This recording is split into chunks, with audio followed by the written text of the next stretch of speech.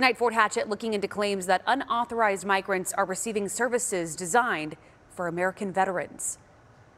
Some veterans are fired up after learning the VA's Financial Services Center is responsible for processing payment claims for medical care provided for migrants in ICE custody. Its mission is for veterans, not to serve unauthorized migrants or help DHS or Border Patrol in any shape or form.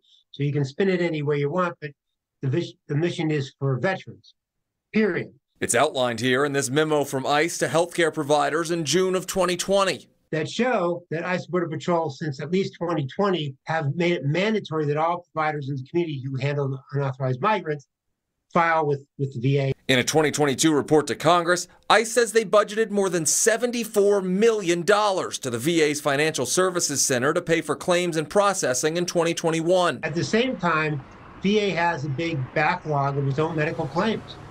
So that hurts veterans. We tried several times to contact the VA with no answer. The VA has previously said it doesn't provide treatment or any funds to migrants' medical care, which is paid for by ICE. But Darren Selnick with Concerned Veterans for America says even just processing the claims is using bandwidth the VA doesn't have. All we're saying is, hey, if you have that capability, let's use it for veterans. Let's not use it for other agencies. In ICE's report to Congress this year, the agency said its Health Services Corps spent an average of $584 per claim on care for migrants, totaling more than $63 million in 2022 alone. We want everyone to get care. We just think veterans shouldn't be the only ones in this country not to be able to get timely care, with the government telling them, hey, no, we're going to make it as hard as possible, and you're going to have long wait times. Concerned Veterans for America is advocating further investigation into the VA's role and hoping veterans are able to more easily access community care. Fort Hatchet, ABC 15, Arizona.